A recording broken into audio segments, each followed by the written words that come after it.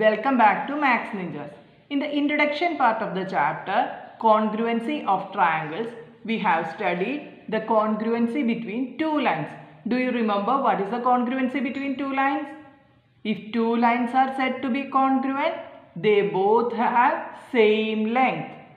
In other way, if two lines have same length, definitely we can say that these two lines are congruent. But now, today, we are going to study the congruency between two angles. Do you know what is an angle? Angle is formed by joining two rays. An angle will be measured in degrees with the help of a protractor. Okay. To study the congruency between two angles, I have bought a pair of angles. First angle is angle BAC. AC and AB are the arms of this angle and A is the vertex of this angle. One more angle I have bought. Angle QPR. PR and PQ are the arms of this angle and point P is the vertex of this angle. Okay. To know whether these two angles are congruent or not, I have to keep one angle over the other. So, the vertex P and vertex A join together. And I am going to check whether these arms are coinciding or not. See, these two arms are coinciding. So, I can say that these two angles are congruent. And from this example, we can say that the measure of both these angles are same.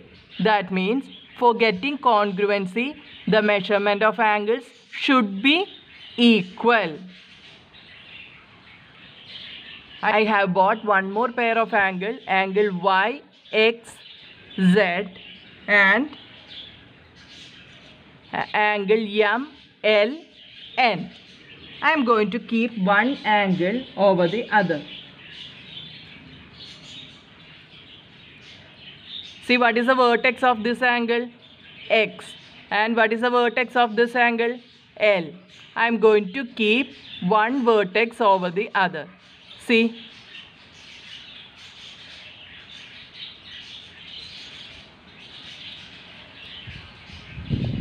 Are these angles congruent? No. Why? The arms are not coinciding. Here, these two arms are coinciding, but here it is not coinciding. That means measure of these two angles are not same. From this, I can conclude that if the measure of angles are not same, means that two angles are not congruent. If the measure of angles are same, these two angles will be congruent. Finally, these two pair. This pair is a congruent pair, but this pair is not congruent. Measure of these two angles are same. Measure of these two angles are not same. That's why this is congruent and this is not congruent. So I am going to write down measure of angle. This M denotes measure. Measure of angle QPR. QPR. We should not read PQR. Why? Always, while we are saying the name of an angle, always the vertex should be in the middle. So, if you want, you can read QPR or RPQ. Okay, measure of angle QPR is equal to measure of angle BAC. Measure of angle BAC indicates, implies these two angles are congruent. That means angle QPR is congruent to angle BAC. In other way, we can write down angle QPR is congruent to angle BAC implies measure of these two angles are same. That means measure of angle QPR is equal to measure of angle BAC.